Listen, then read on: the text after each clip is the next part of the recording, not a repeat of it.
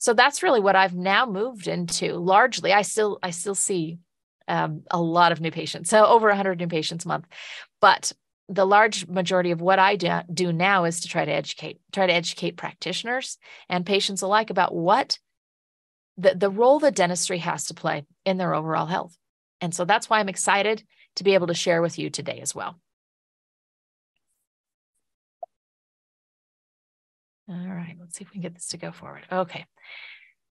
This is really the title or the overall concept that I want to share, that oral infection equals chronic disease. If there's something going on in the mouth, it is going to contribute to disease. Now, the interesting things about the symptoms that we struggle with, so my symptoms, numbness, brain fog issues, memory problems, gut issues, they are simply the distress signals that our bodies are sending out because of bigger root issues. The symptoms are important to pay attention to, but we don't just treat the symptoms. We want to find what is the root cause. Dentistry may often be a cause or a contributor of health and wellness issues. So this is an interesting thing. The large majority of dental problems or the large majority of chronic health issues have at least some basis in the mouth. There was a study that showed what they did is they took people who had actually died from a heart attack. They took the clot that had killed them, biopsied it, and what they found is that 78% of those clots had mouth-specific bacteria in them. What that tells us is that 78% of those heart attacks and strokes are due to something in the mouth. Again, is it the only cause? Of course not, but there is a contribution from the mouth in those situations. Research has showed that one or more root canals equals a 2 times increased risk for heart disease. We're going to go through why in a moment. Cancer, a 2.5 times increase risk if you have one root canal tooth. Again, we're going to go through why. Diseases that research has shown to be related to dental disease. You can see all of those listed. This is not me just telling things that I've seen in practice. This is research-based. Heart disease, cancer, Alzheimer's, anemia, arthritis, diabetes. Do you have any of these? Do you know anyone who struggles with these things? High blood pressure, IBS, metabolic syndrome, osteoporosis, low birth weight babies, prostatitis, pulmonary disease, lupus, cerebral vascular disease, which is a stroke, and many, many more. These are all things that research has been shown to relate to dental disease. This is one of my very favorite books. And the reason it's one of my very favorites is, well, it brings up a lot of this information. However, I believe the author gives a lot of credibility to this information for 2 reasons. Number one, if you look at who wrote the book, it's called Hidden Epidemic. It was written, I believe, in about 2019, 2017, perhaps, somewhere in that area. The author is Dr. Thomas Levy. He's an MD, but he's also a JD. Now, if you're familiar with JD, what that means he's a lawyer. The reason I love that is because he's not going to say anything in this book that he cannot back up legally, which means research-based. His quote in this book is, "Nothing else comes close to having as large of a negative health impact as undiagnosed dental infections." This is coming from an MD, not a dentist, an MD that is saying only things that he can legally back. Nothing else comes close to having as large of a negative impact as undiagnosed dental infections. That's huge. So let's talk about this. We already did a little. Is dentistry the only thing that can affect your health?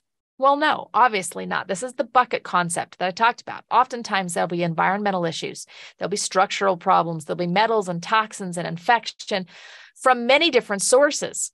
On the health side, what do? We change our diet. We change our lifestyle. We add supplements. We do all the things that you're learning about on this program. You have to do enough on the health side and remove enough on the disease side to tip the balance back to the health side. The body is an incredible machine, and it will heal if given the opportunity. But if there's enough on the disease side, it can't. So let's talk about how dentistry is a huge impact on that disease side. This is an interesting thing. You can look this up online if you look up a tooth organ meridian chart. The best way I have to describe this is the body is wired in many different ways. We understand this. We know that we have an entire network of blood vessels in the body. We know that we have an entire network of nerves in the body that runs top to bottom. We know we have an entire network of lymphatic drainage systems in the entire body as well. But I don't think we talk a lot about the fact that we actually have an electrical system in the body as well.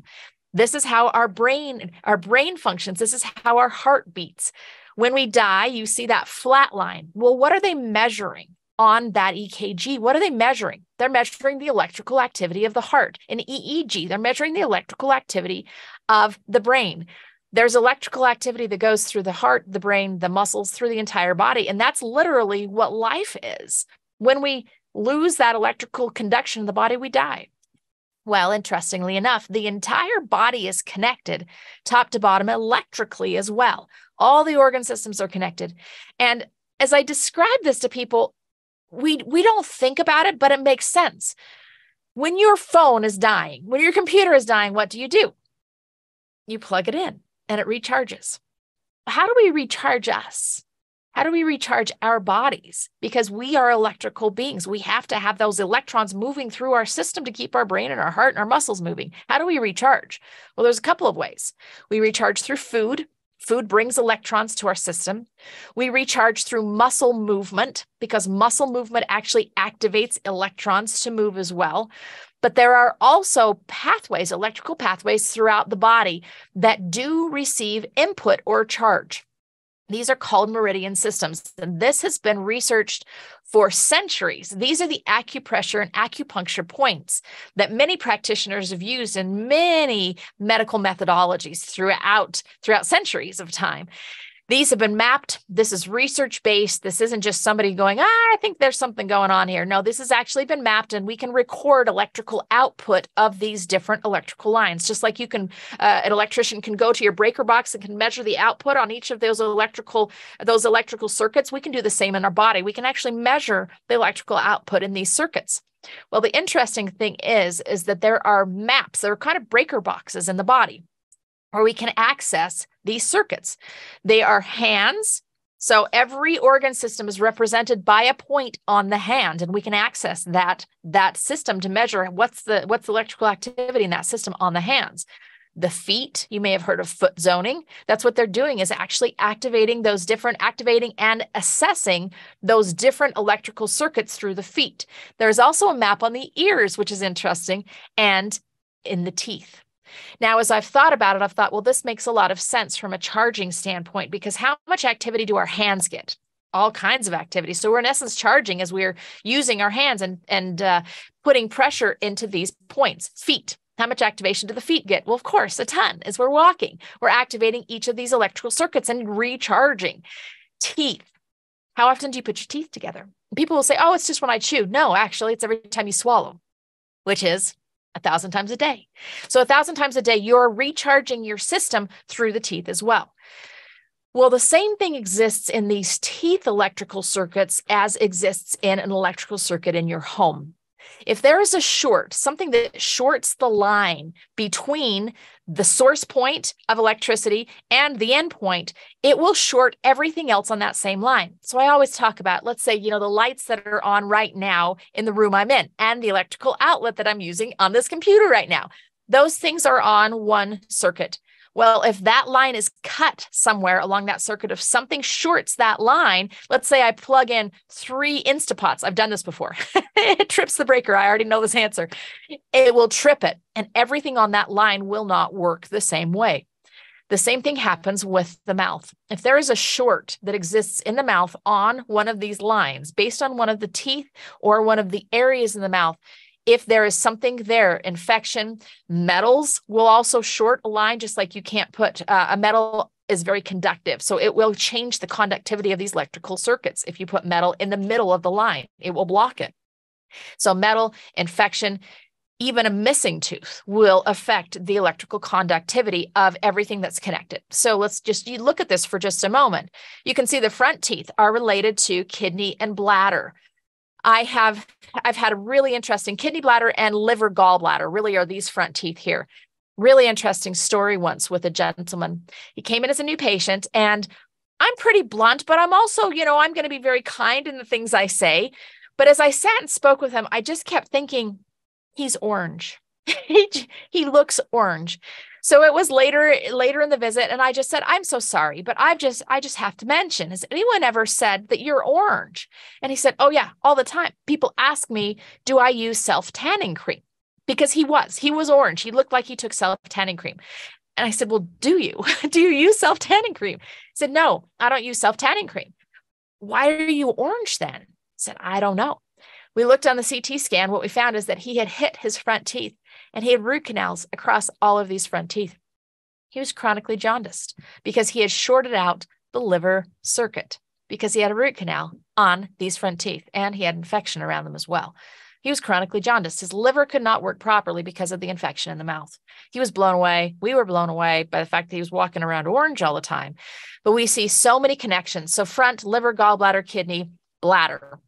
Middle is going to be lung, large intestine, and breast. Breast is huge for these middle teeth for women and men, but lung, large intestine, spleen, stomach. So this is often gut function. That's going to be bicuspids and molars. That's also breast function, pancreas.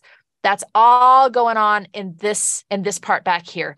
The very back teeth, which are the wisdom teeth, are related to the heart, small intestine, circulatory system, and endocrine system. What is the endocrine system? That is the thyroid, the adrenals, all the sex hormones, infertility, all of those kinds of things are related to that area as well.